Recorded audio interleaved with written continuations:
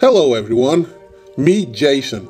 Jason was born in a trailer park somewhere in Kentucky, from an alcoholic unemployed mother and a father whom she met once in the bathrooms at a local truck stop.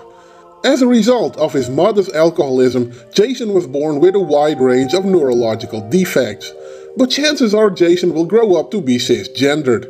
And as you can see, he's white, making little Jason here by definition one of the most privileged people in the world. The world will be his oyster, and the sky won't even be the limit.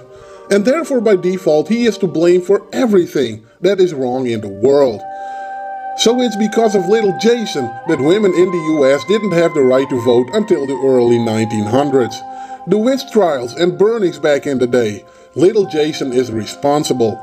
Little Jason made the transatlantic slave trade a reality. The slaughter of the Native Americans? Jason's fault, just like he personally orchestrated the Holocaust. Now meet Ashley.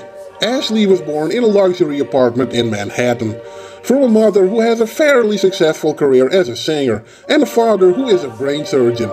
Unfortunately, little Ashley here will face a life of oppression and victimhood, because she's a black female. So by definition she has absolutely no privilege and will be denied any chance of making something of her life, let alone ever have a shred of happiness, and most likely will end up in a life of petty crime and an abusive relationship. And all because of little Jason, who just had to be born a white cis male. And it's time to put a stop to this. Time to put a stop to the racism, sexism, and oppression that makes people like little Ashley into perpetual victims. By stripping little shitlords like Jason of any rights and persecuting them to the ends of the world. And making sure that victims like little Ashley get preferential treatment at every turn, while being stripped of any shred of responsibility. Because that's the only way to ensure equality.